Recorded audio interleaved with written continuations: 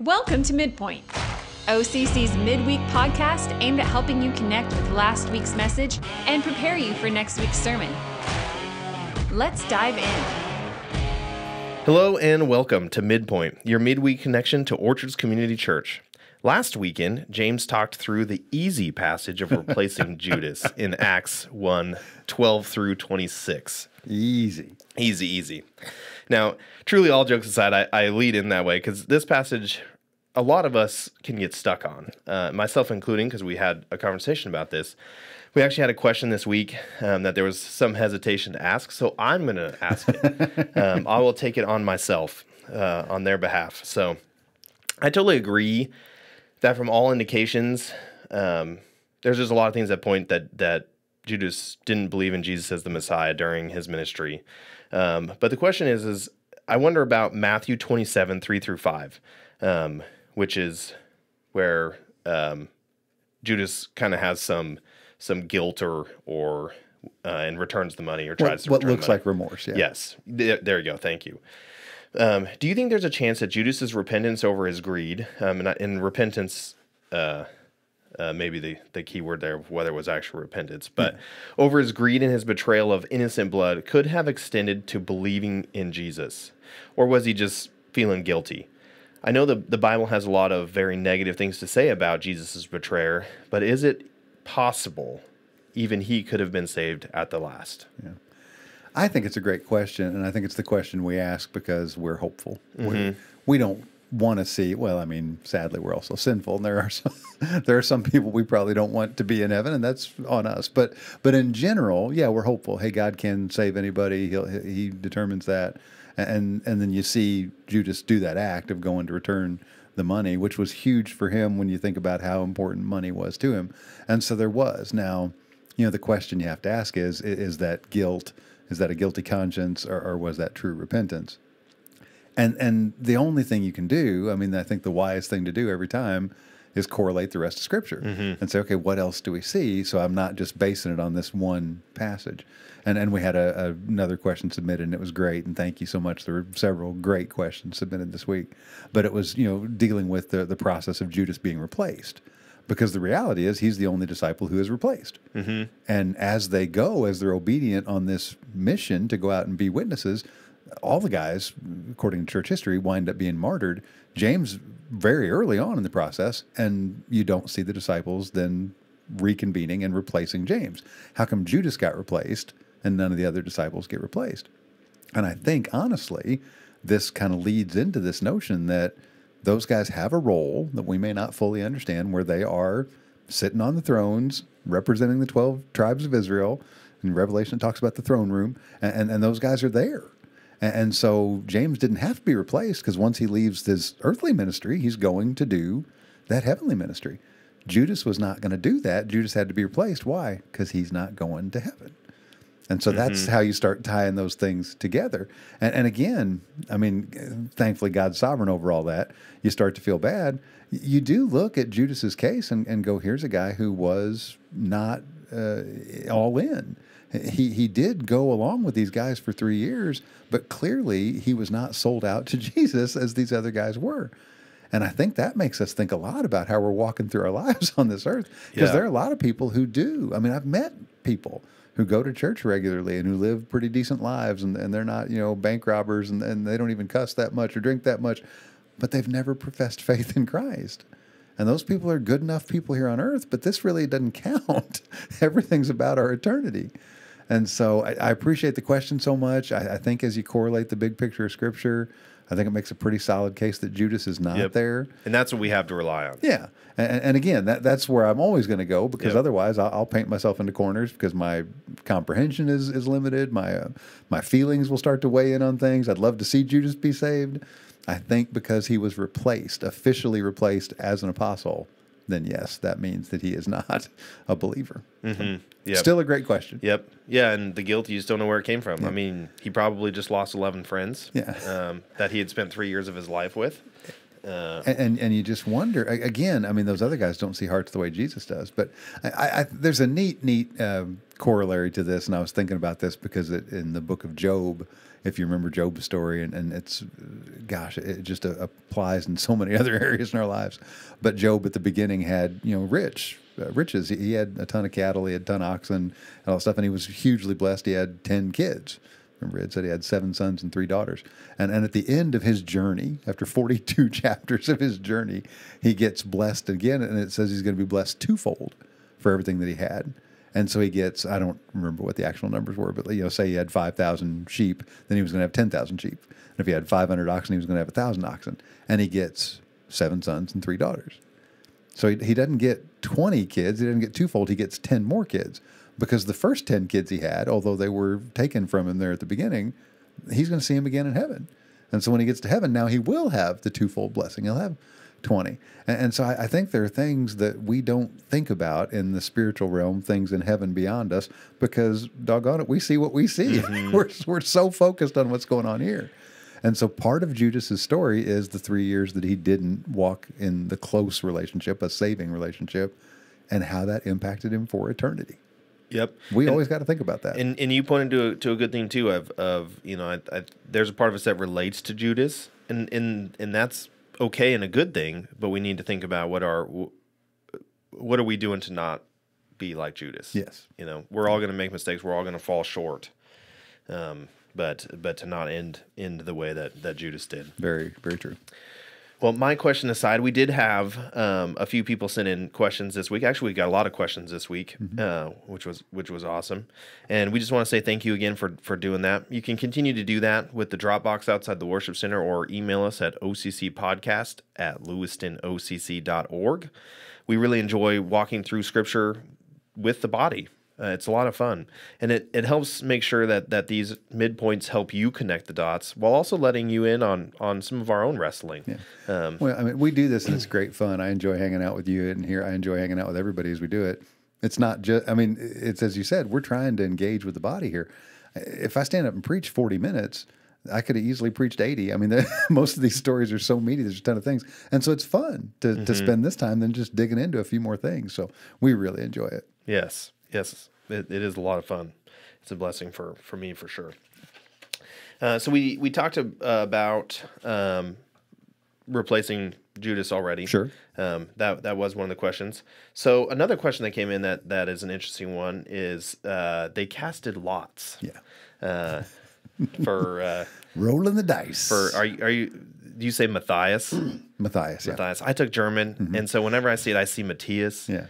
But I know that's not the case, but that's burned into my mind. No, and I've heard some with a hard T, Matthias, as well. But for us, I don't know that it matters so much. But yeah.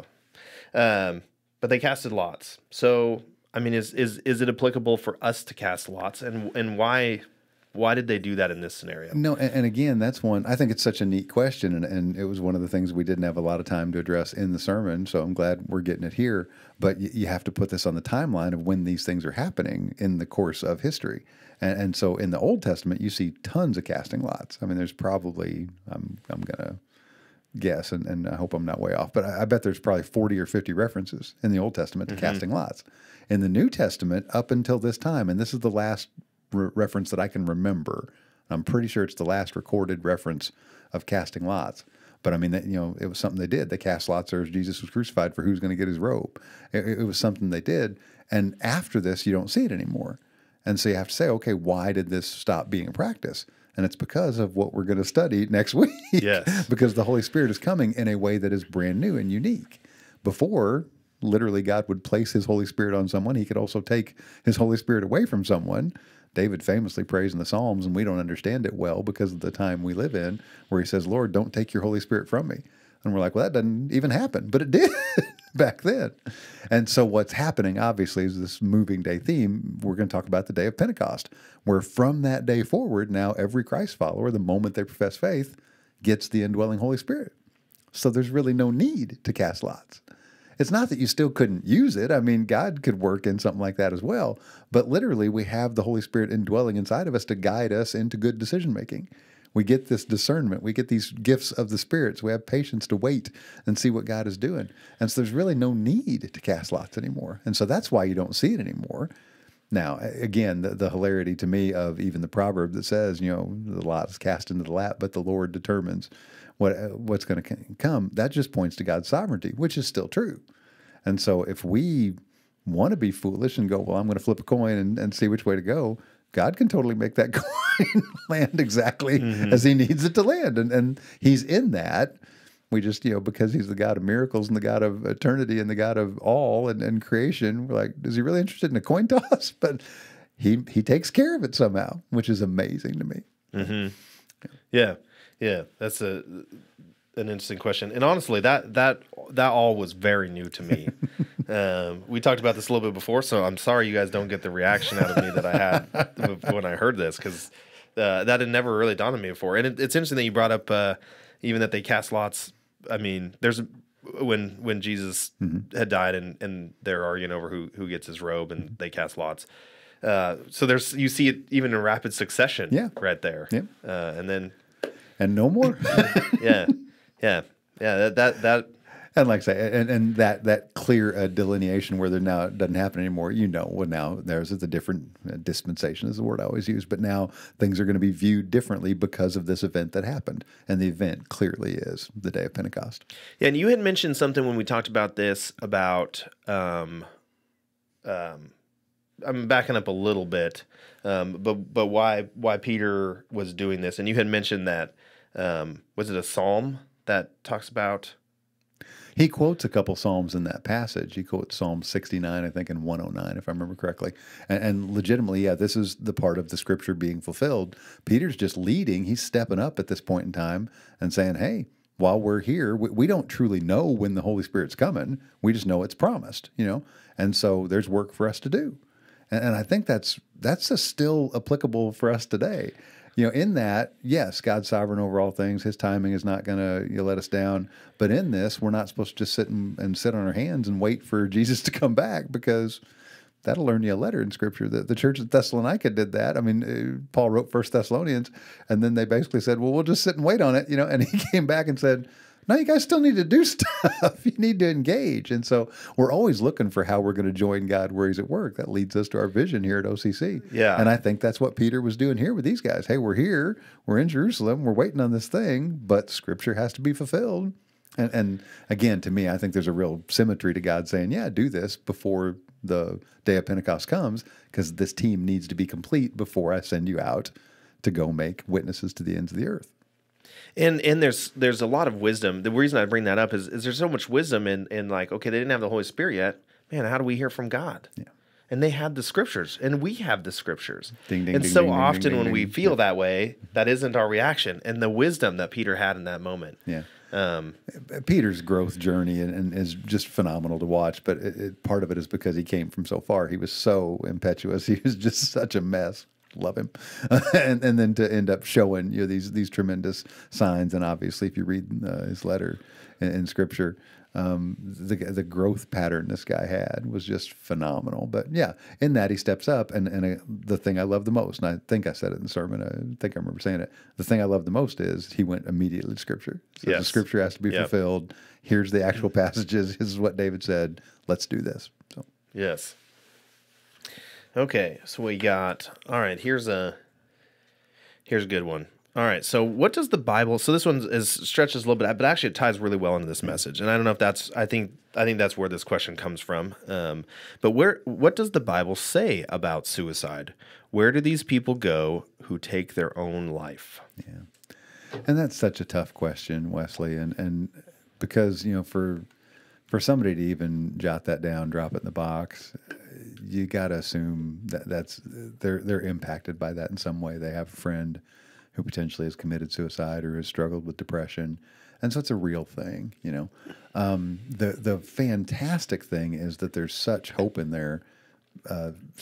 Nowhere that I can see in the Bible would it say, well, suicide would mean that you don't get to go to heaven. That's just not the way the Scripture reads. I mean, real famously, John 3:18 is sometimes we forget because it comes after John 3:16, and that really does wrap everything up kind of in that one verse. But I don't know that I have it memorized completely. But John 3:18 is basically, hey, you're not going to be condemned because if you've placed your faith in Christ, then you're promised no condemnation. And so in that, it's not like we're going to do something that's going to erase the fact that we've already professed faith. Now, for someone who does feel like that's the course that they're supposed to take, I mean, that person is normally suffering with, there was a huge loss, there's a depression. Of course, there's levels of depression, there's clinical depression. There's things that people end up with where they think, well, that's going to be the best thing. And obviously, you pray for those people to find help and talk with people and walk through those processes. If somebody does commit suicide, I've been touched by that several times with friends or normally family of friends. That does not mean that you don't get to go to heaven. It certainly does not. Of the cases in Scripture, and there are a few. I mean, I can't remember all of them, but I mean, I know there's 5 or 6. Saul commits suicide. Saul's armor bearer commits suicide. Truly, Samson kind of commits suicide, but I don't think he'd be counted because he was trying to wipe out Philistines instead of himself. It just happened that that's what he ended up doing.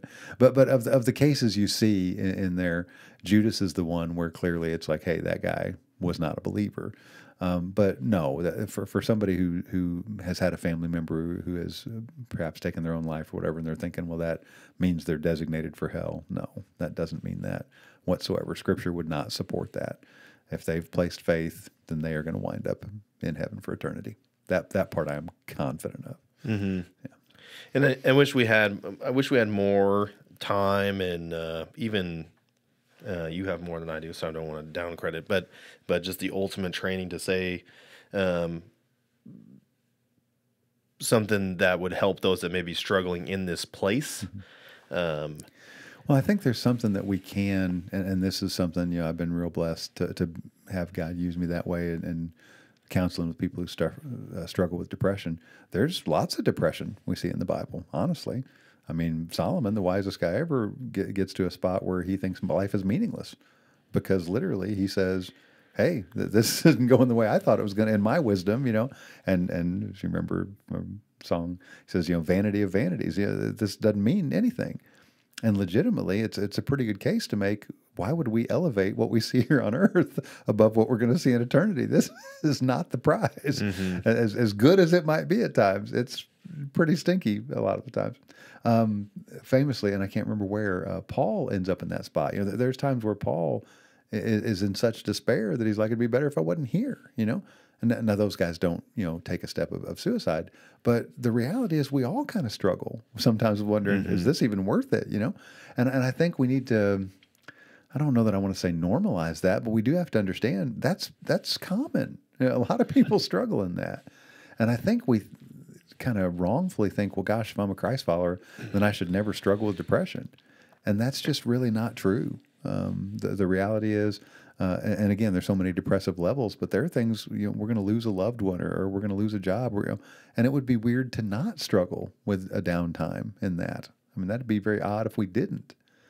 Now, again, as you study through, and this is where I'm not a LPC or a practicing counselor, just a pastoral counselor, there's clinical depression. I know for sure. There's people who it would really benefit them to go talk to a counselor. It would benefit them to have blood work done to make sure their chemical levels, their hormonal levels, all that, because they may be medicine they could take that would help them. And God could totally be in that. God uses medicine. God uses doctors, all those things. God mm-hmm. uses counselors. And so, it's just the reality is this world is such a fallen place that suicide is a thing that people consider as an option. And I just wish that they had someone who could lovingly talk them through that and go, that's not the option that you need to consider. Mm-hmm. So, and that's why I say you get a question like that and your heart just hurts for the person who would ask it, and thank the Lord that they did ask it, because other people are thinking about it. So yeah, and I think, and this is something that has helped me to some degree, and honestly, it hit me in this, why we're going to end this way, was how you finished. Well, you tied up the sermon in comparing Judas and Peter, and that both of them had a betrayal, I mean, I guess you could argue Judas had one betrayal and Peter had three. Um, you know, and none of that's really that important. But when we tell ourselves lies, it's easy for us to go, well, I did it 3 times, or I'm so far gone, and it struck me, and I would just like you to finish of talking about again, like, what was the difference between Peter and Judas? Well, and that was the thing again, because I loved walking through the passage, and it really lent itself to the exegesis of what was going on. But in that was the takeaway that God was kind of thumping on me. Hey, yes, Judas walked with these guys for that amount of time, and he was not a believer. And he failed. All those guys failed. We all fail in that. And Peter, as you know, again, I feel like the Holy Spirit was kind of pressing me to make the comparison between Peter and Judas, but it's just because Peter's the obvious leader. And he stepped up here, and here's a guy who literally had just finished denying that he knew Jesus 3 times. You know, and after having famously said, you know, all these may leave you, but I'll never leave you, Jesus. And to say, unless I deny you 3 times there in the courtyard. And for Jesus to literally be able to I use the word reinstate because that's what it feels like there. You know, Peter denies him 3 times and Jesus asks him 3 times, do you love me? Because he's getting him into the spot where he's like, okay, I got something for you to do then. It's not that you're now eliminated from ministry. Now you go and feed my sheep. Now you go and do these things that I'm going to call you to do. And so the difference, obviously, between those 2 guys is not in how they failed, because they both failed. The difference is not in who they were in the pecking order. They were both disciples. They're both in the group. They both had hung out with Jesus.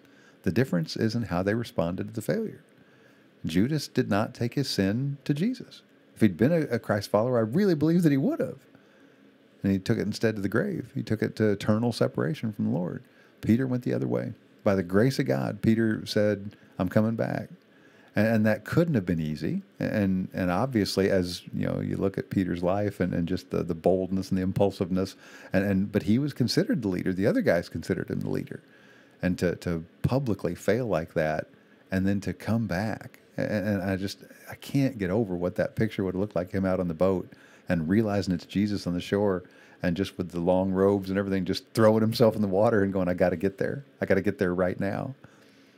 Yeah, that gets me. I get goosebumps every time thinking about that.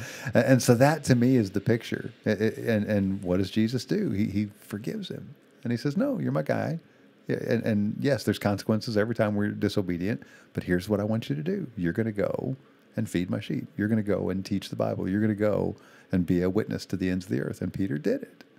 And again, like I said, all you got to do is read the letters from Peter in the Bible and compare and contrast them to who he was in the gospel accounts. And that's a dude who grew enormously. That's a guy who really got it and lived a changed life. And so, you know, the obvious, you know, I loved the hope that at the end of the passage, because it was, if somebody was here at the service and they're not a Christ follower, today is the day to run to Jesus and say, hey, I'm sorry for living this life apart from you. I want to profess faith in you. And that person's saved that moment. But for so many of us, church designed for believers, for many of us, we're sitting there going, well, I've done this thing X number of times. I've struggled with this sin that many times, and I'm just, there's no hope for me. There is hope. There's always hope. As long as we draw breath, there's hope. We run to Jesus and say, Jesus, forgive me this thing. And he will. And I mean, there's nothing else like that. I mean, there's no other religion like that. There's no other drug like that. There's no other anything like that that gives you that kind of hope. And that's the thing that I hope and pray people realize that, because that is life-giving beyond this life. Amen. Amen. Yeah. Yeah. And I, if you need to re-listen to that, because I mean, there's so much truth there for sure. Oh, that's good stuff. God's good. God is so good. Well, let's look ahead to next week, shall we? Next week is super exciting, and I do feel bad, and this is just the way life works in this. It's my wife's birthday, and I'm very, very excited about that, so I'm not going to be preaching. She's turning 30. Yeah, she is turning 30 in a couple. And so, but I'll just say it's a milestone birthday for her and leave it at that. But in that, I'm very excited, and I want to be able to celebrate a little bit with my wife. And so while I really was excited about this passage coming up, it truly is where we got this moving day theme, the day of Pentecost. My buddy Brenton is going to preach next week, and he was quite thankful, and we talked through making sure we're kind of on the same page where the text is going. But neat passage. Literally lots to talk about with the indwelling, moving Holy Spirit, and then also just the ramifications of that. People speaking in languages that others, that they didn't know that others could understand, and there's just some crazy stuff going on in there. He'll do fantastic. God's good. Holy Spirit will work in that. But Brenton will be teaching that, and I'm a little sad, but very excited.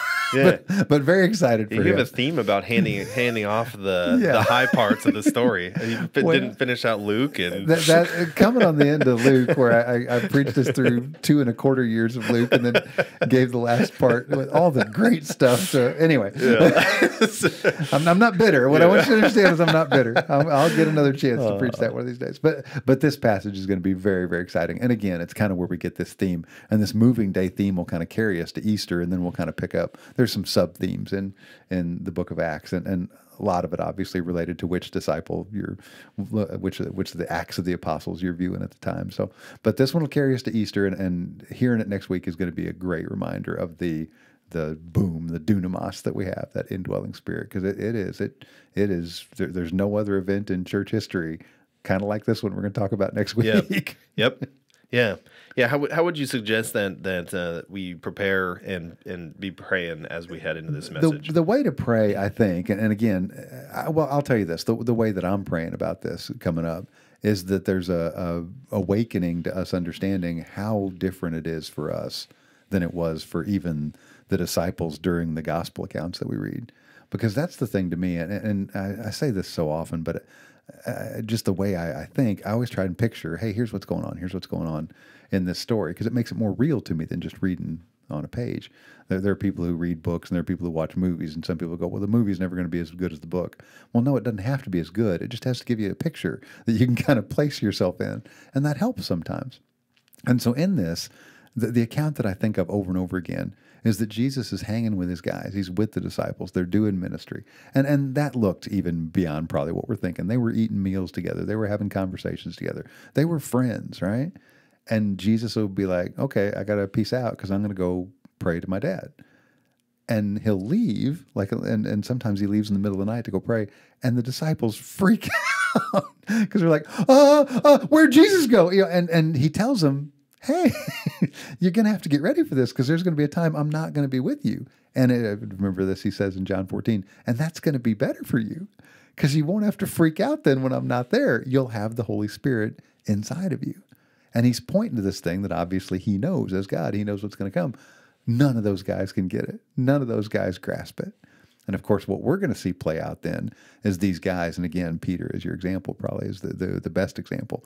Peter, who just denied Jesus 3 times, now gets the power of the Holy Spirit. And here in the next couple chapters, we're going to see him preaching boldly and going, I don't care, throw me in jail. Ain't no big deal. And you're like, well, something happened to this guy. Yeah. Right? And we know what it is. We have the timeline of history to see. It was this dunamis. It was this power of the Holy Spirit. So that changes everything. That changes how you and I live today. That changes how you and I witness today. These guys were there, and so their life change is incredible. But we get to benefit from that. So that's the prayer. Pray for the recognition. Pray for the thankfulness that we didn't have to go through that in between time. We literally, the second we profess faith, now we have that Holy Spirit. That's a blessing. That's a huge, huge blessing. Yeah, and it's big. Yes. Well, that's all the time we have for this week. We hope you enjoyed this week's Midpoint, and be sure to join us in services Sunday at 9 and at 10:30 a.m., as well as Monday night at 7 p.m. If you miss the Sunday services or you work in a way that you can't join us on the weekend, we do the same thing again on Monday. We love our Monday night, folks. Yes. It's a good time. Yeah. Yep. And we hope to see you all very soon. It really is a joy for us. And be well and know that you are loved by God and Orchards Community Church. Amen. Love you guys. God bless.